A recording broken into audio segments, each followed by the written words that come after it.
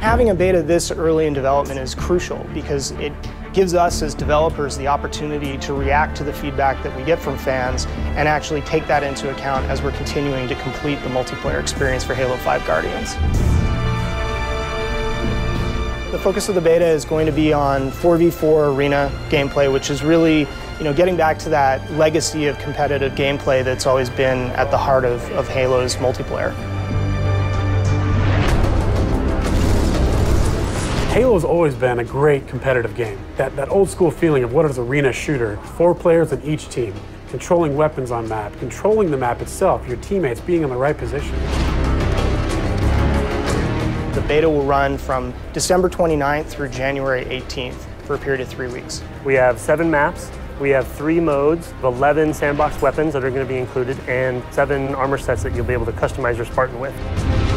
Looking at small maps that are really tailored to 4v4 combat. We've also got fair start, so what that means is no one's going to have a different loadout than the other person. Every member of red team is going to be the same as every member of the blue team. We've got 60 frames per second, which is going to be awesome. Just a blistering pace of, we're going to have dedicated servers.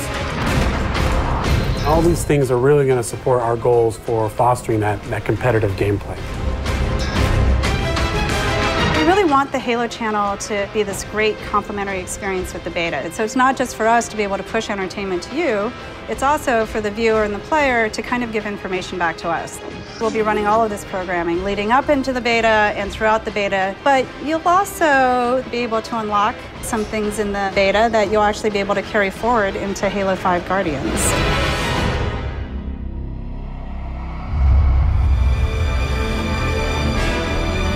Anytime you're putting something out there that you're working so hard on, it's always nerve-wracking to have the first time anybody gets hands-on with that experience, but it's also invigorating. And so we're all just really excited to get online and play with the fans and hear their feedback to help make Halo 5 Guardians the best game it can possibly be.